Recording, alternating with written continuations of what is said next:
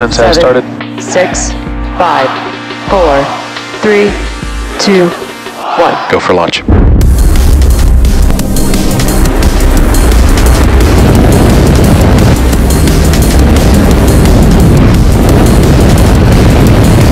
Vehicle is supersonic.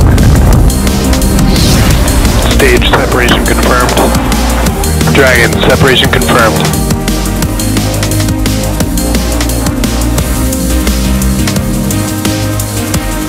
Stage 1 is transonic. Landing legs have deployed. And Falcon 9 has landed. Good morning, everyone. My name is Shiva, and I'm a space operations engineer here at SpaceX, and I'll be your host for today's Starlink mission. This marks SpaceX's 5th launch of the year, our 204th of all time, and our first for the year from Vandenberg Air Force Base, which you can see on your screen.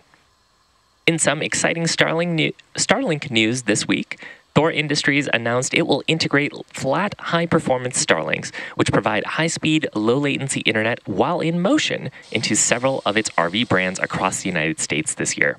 Carnival also announced it's implementing Starlink to provide connectivity to crew and guests. Their fleet rollouts began last month when Carnival Cruise Line and AIDA cruise ships, and the company plans to expand Starlink to several of its other brands as well. So the next time you take a Carnival cruise or cruise around in an RV, you might be getting your internet from Starlink. Now, the weather and range are both green for today's launch attempt. We're proceeding with a T0 of 7:43 a.m. Pacific time.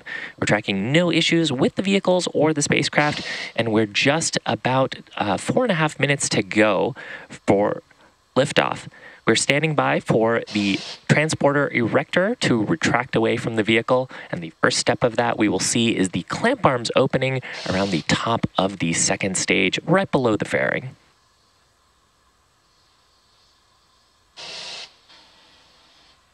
You can see they've begun to open around the second stage in preparation for the transporter erector or the strongback to recline.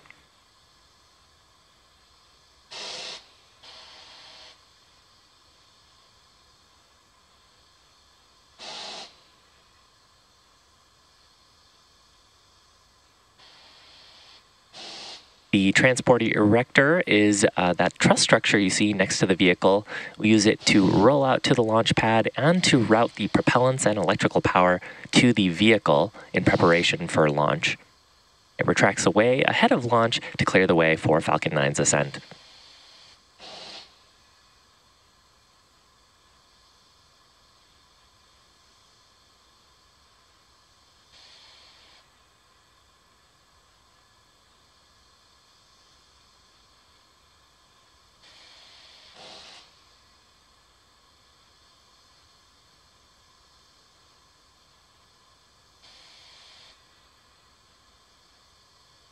Stage 1 LOX load complete. And Stage 1 POGO.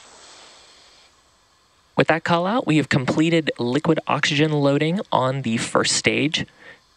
And at this point, we are fully loaded with both RP1 fuel and liquid oxygen oxidizer on the first stage. We're going to hear a similar call out on the second stage shortly for Stage 2 LOX load complete.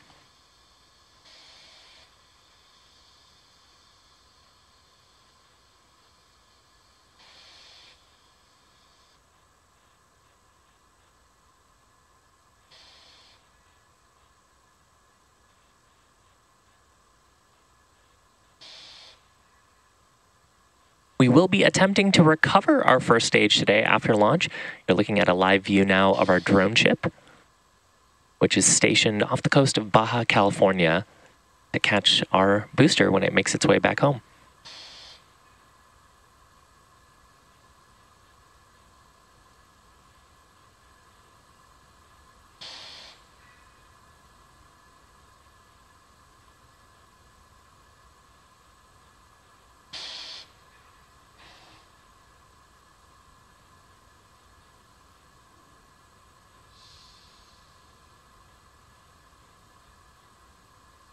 Should hear a call out shortly here for liquid oxygen loading complete on the second stage. Stage 2 LOX load complete.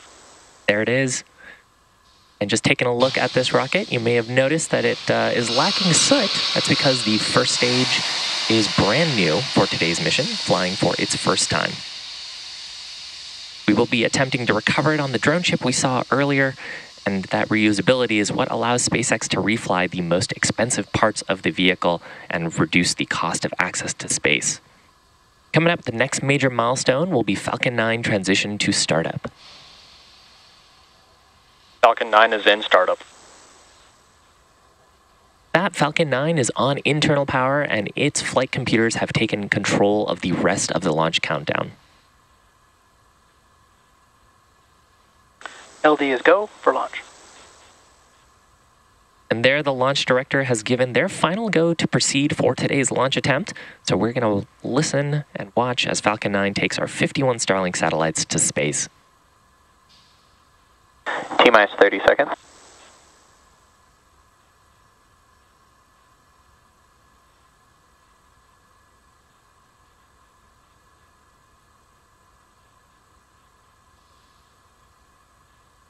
Seconds.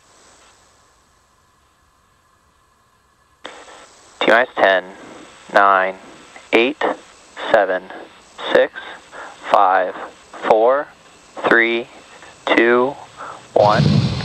Engines full power. And liftoff of Starlink 2-4. Go Falcon, go Starlink. Vehicle is pitching downrange. Stage 1 propulsion is nominal.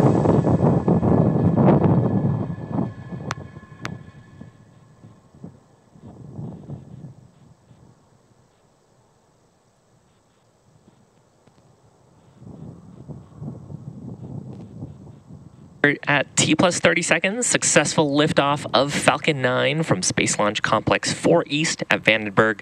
7:43 a.m. Pacific time. We had some fantastic views from the ground, and now we're looking at a great view Nominal power and from the telemetry. first stage's onboard camera as we pop through the cloud layer.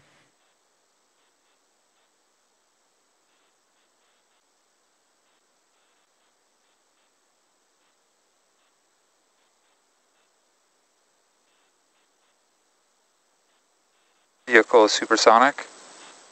Now we're traveling faster than the speed of sound. Max Q. And there we are through the point of maximum aerodynamic pressure. That's the highest stresses that we'll feel during the flight.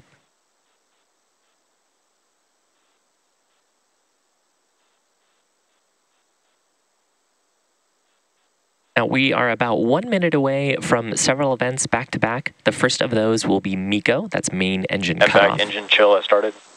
Followed by a stage separation, and then SES-1 and fairing separation. So MECO is where we shut down all 9 of the Merlin engines in preparation for separating the stages at stage sep.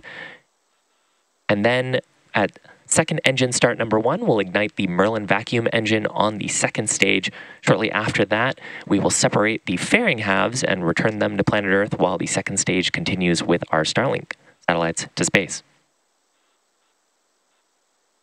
And those events back-to-back, MECO, stage separation, second engine start number 1, followed by fairing separation.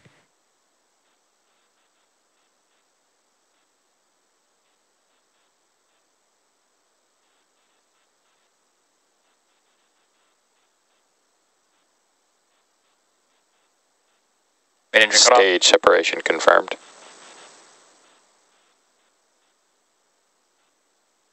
And back ignition.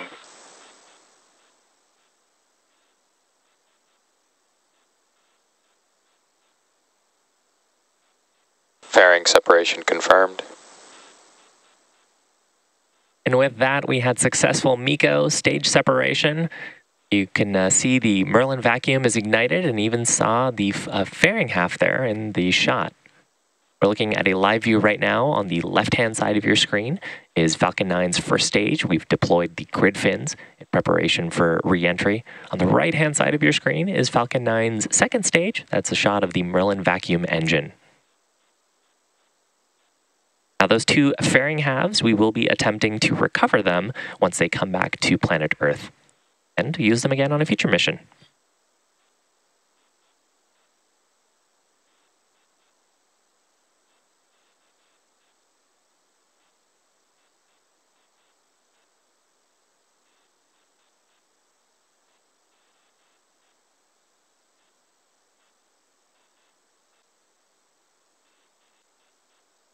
First stage has deployed its grid fins. You can see 2 of them on your screen.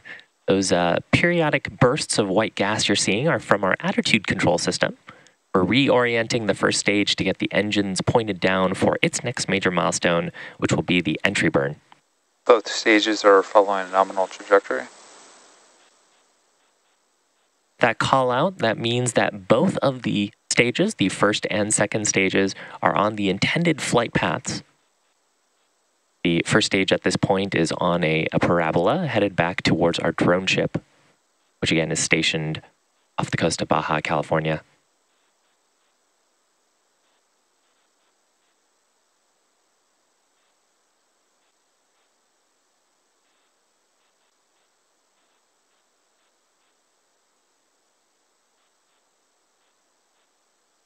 The second stage, which is about a couple minutes into its burn, this burn lasting until about T plus 8 minutes and 40 seconds, it's carrying our Starlink satellites to orbit. Today's Starlink mission marks 204th mission for SpaceX overall and our 5th mission for this year.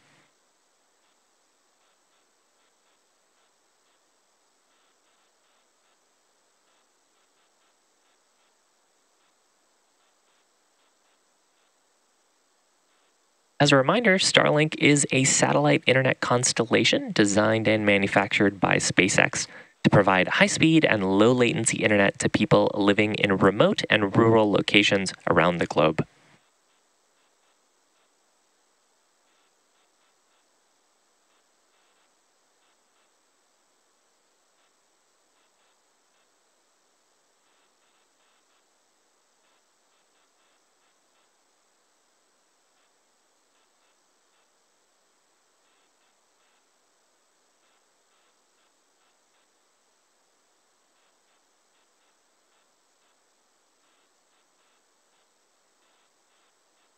Both stages are still on a nominal trajectory.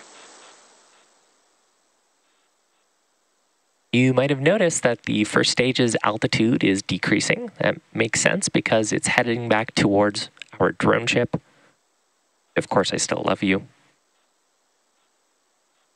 The first stage's next major milestone is coming up in about 20 seconds. That'll be the entry burn, where it'll light 3 of its Merlin 1D engines to slow down for atmospheric re-entry.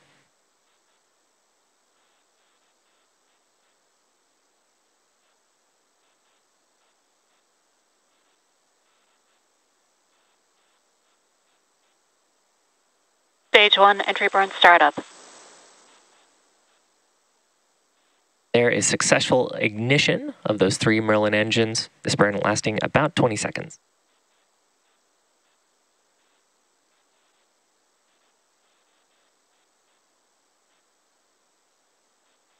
Stage 1 entry burn shutdown. Successful shutdown of those Merlin engines. Next major event on the first stage. Stage 1 FTS is saved. The landing burn start just after T plus 8 minutes.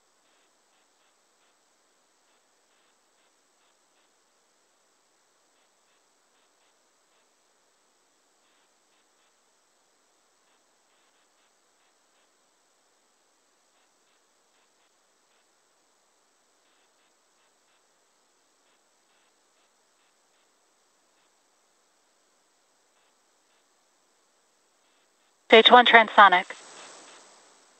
With that means the first stage is traveling near the speed of sound.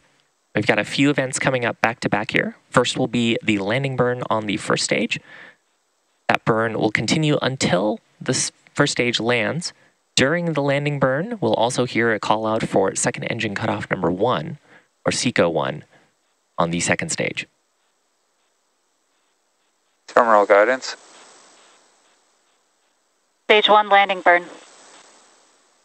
Started a single Merlin engine on the first stage. We'll expect to see the landing legs deploy shortly. Stage 2 FTS is saved.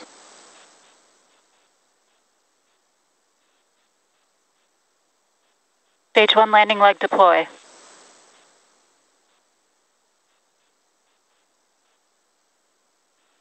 Stage 1 landing confirmed. Successful landing of Falcon 9's first stage. You also heard a call out there for MVAC shutdown. Now, this landing marks our 166th overall landing of an orbital class rocket that includes both Falcon 9 and Falcon Heavy missions. Orbit insertion. With that call out from the guidance team, the second stage is in the nominal or intended orbit. The second stage is carrying our 51 Starlink satellites into low Earth orbit. And with that, we are going to bring our webcast coverage to a close for today. Now, if you're interested in following along with our mission, we're going to keep our nets live on YouTube. And of course, you can check out our social media platforms for confirmation of Starlink deploy. Thank you for tuning in today, and we'll see you for another launch soon.